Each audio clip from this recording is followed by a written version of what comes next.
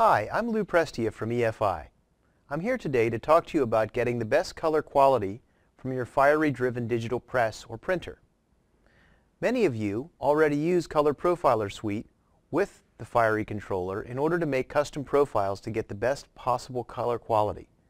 This is essential if you want to match industry standards such as ISO, and also if you want to improve the reproduction of color compared with the factory profile made on a different printer in a different environment than yours.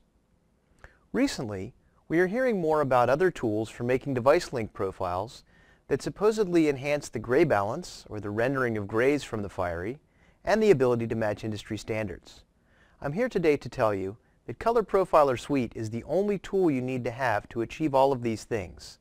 If you already have it, we'll talk a little bit more about how to use it, and if you don't have Color Profiler Suite, I encourage you to download a demo today from EFI.com. The keys to using Color Profiler Suite to match these standards are first, to make good measurements into the profiling software, and second, to configure the black settings to use high black generation. By using black in the lighter areas of the print, we improve our gray rendering, and we also will improve our matches to industry standards.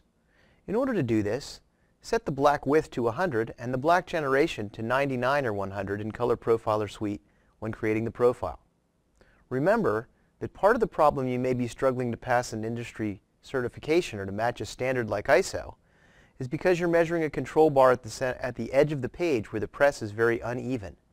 Always start by verifying with a control bar such as a FOGRA or IDEA Alliance bar placed at the center of the page and measured. Remember that using Color Profiler Suite to make your output profile and matching these standards only requires an output profile. We do not make device links when we pass the standards either officially with FOGRA or IDEA Alliance in the US, and you don't need to either.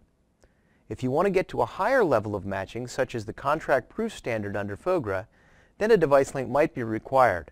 But remember, device links take a significant amount more time to make than a regular profile because of the multiple measurements required.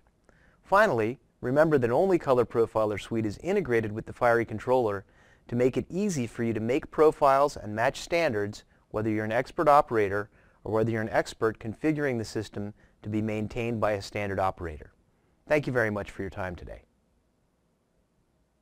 For additional Color Profiler Suite resources, you can find a free trial of Color Profiler Suite at efi.com/cps. You'll also find along with it Color Profiler Suite brochures, data sheets, and videos.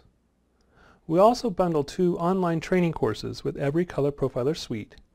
And at help.efi.com, there are valuable Color Profiler Suite README files. Lastly, we have a Color Profiler Suite forum found at fieryforums.efi.com. At EFI, we are committed to your success.